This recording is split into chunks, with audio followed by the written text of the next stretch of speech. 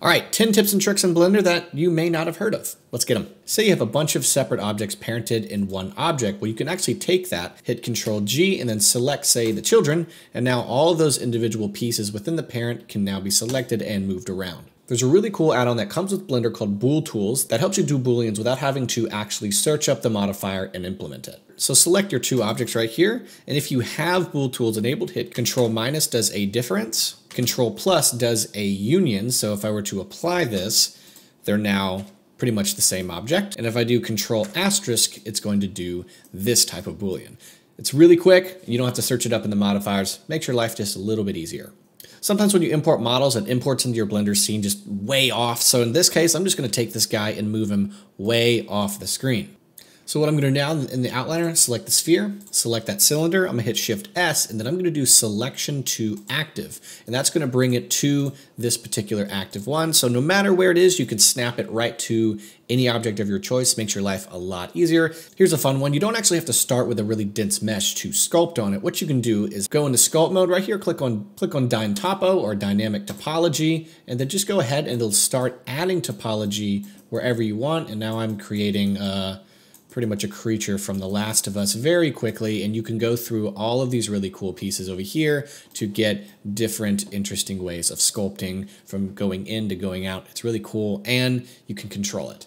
All right, this next one, it's a shameless promotion, but it's my add-on RealTime Materials. If you haven't heard of it, it's a pack of completely procedural materials that you can apply to anything with one click. I have so many really cool materials. I really love the cloth materials. The carbon fiber are really nice for cars and different objects. I recently added some really nice realistic wood that you can edit all the components from the roughness and all that really cool stuff like that.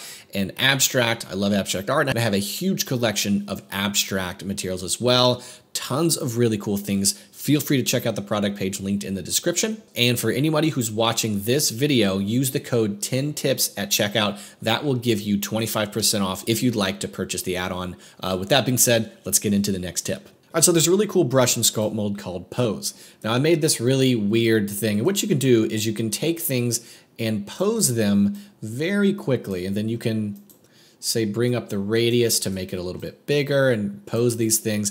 But very quickly I can take this and say I can, I don't know, turn this into a rock and really choose how exactly I want the orientation of this entire thing to be with this really cool sculpt. It's destructive, but it's really cool. All right, so if you're a beginner into sculpting or anything like that, you know that you need quads to really make things work well, even in motion graphics, which is what I do. So there's a really quick way to turn your tris into quads, and it's pretty much the way it sounds. So type in TRYS 2, and you're gonna see tris to quads. If you do that, it is gonna do its best to turn all your tris into quads. Now it's not perfect, but it is a very simple solution to that relatively complicated problem.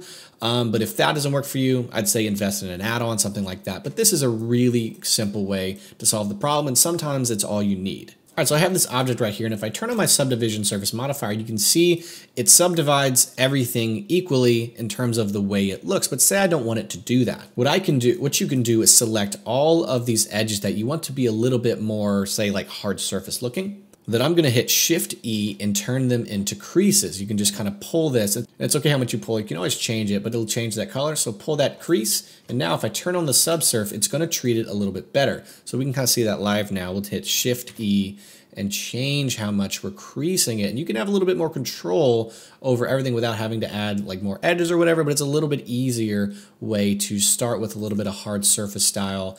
And you know, it's not perfect, but again, it's a really cool, just simple solution. All right, we're back on Boolean. So say you created a Boolean and now you need to start cleaning it up and making it look a little bit better. Well, one really simple solution is that to go over here in edit mode and options and click on auto merge, and then go to some of these that were really close and hit G twice, and it will auto merge. Say you'll go over here and then hit G twice and auto merge it right into there, and it'll disappear. And that will help you very quickly, kind of in an automated way, help you clean up the topology on your model. So first I'm going to present the problem. I'm going to go ahead and hit E to extrude, and notice when I move my mouse around, it's only going to X and Y, and I really want to extrude it on the normals. What you can do is hit Alt E and then click extrude along normals, and it will actually go along normals. And you actually do that on multiple slides here. So we'll do Alt E again, extrude along normals, and it's going to do it exactly the way you want. This is a game changer for just making your life way easier when modeling. So there you go. Those are the 10 tips and tricks for this video. Feel free to comment your own tricks that you love to use every day, and I can add them into a future video. With that being said, feel free to check out RealTime Materials. It really helps support the channel. And don't forget that discount code if you choose to get it. And I'll see you in the next tutorial.